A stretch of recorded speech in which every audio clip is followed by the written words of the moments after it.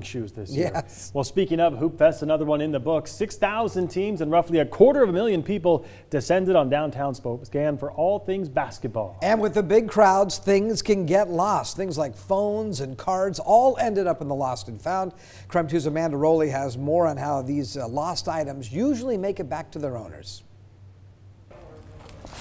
Over the weekend, Hoopfest collected these 3 boxes worth of lost and found items. But if you can believe it, in years past, they've actually collected quite a bit more than this. Boxes have been bigger than this, so probably twice the size some years, with twice the amount of items. Kelly Riley with Hoopfest says they've seen a variety of lost items over the years, some with even sentimental value. Of course, money, which is a big one. We've also had a laptop, some Game Boys, tablets, wedding rings, so kind of the gamut. The items found this year range from backpacks, shoes, credit cards, to even a few cell phones.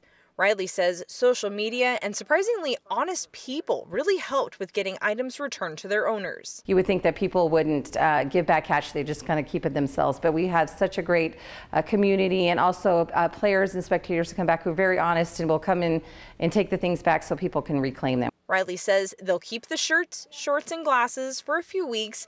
Then, if no one claims them, everything gets donated to local charities. Somebody lost their player shirt, so if they're looking for that, they should call us back. If you did lose something during Hoopfest, you're asked to call the Hoopfest office number. If they have it, they'll get it back to you. Amanda Rowley, KREM 2 News.